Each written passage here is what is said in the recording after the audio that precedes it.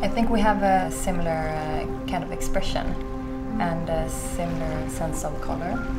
When we work together, it's not Hanna and Karin. We become like a third person.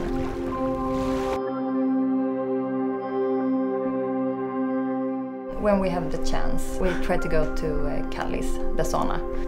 Both of us have 3 kids each, so it's not very often that we have the time to go there, but starting a project, we always try to go there because it's such a creative spark.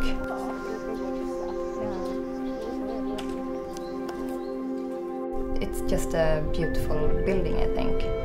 Beautiful colors, beautiful structures and patterns, and also a place where everyone is totally free. It's like no one is looking at your body. It's like you're just there and everyone is just there in their wrinkles or bodies. It's a very nice and calm place to be.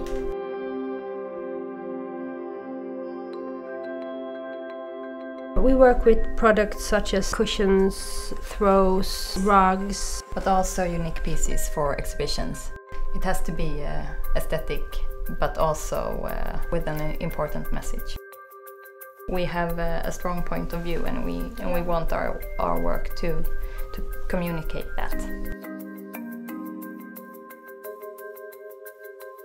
Since we're female and the textile environment is really female, we think those issues are really important to us. The new collection we are making is called Skin. It's really about aging and how like women past 55, if they look like they're past 55, they almost disappear from society. It's like you see them on the street, but you barely see them in the media. So we started to make macro perspective on wrinkles and freckles and bruises, and that's what this collection is built from. The piece we're printing today will be a linen throw. Yeah, it's a linen throw, and it's part of our Skin collection.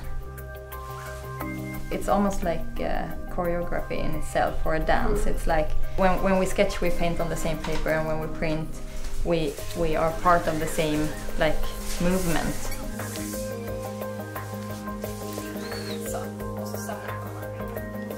I think we're bold, both in our storytelling, but also in our expression.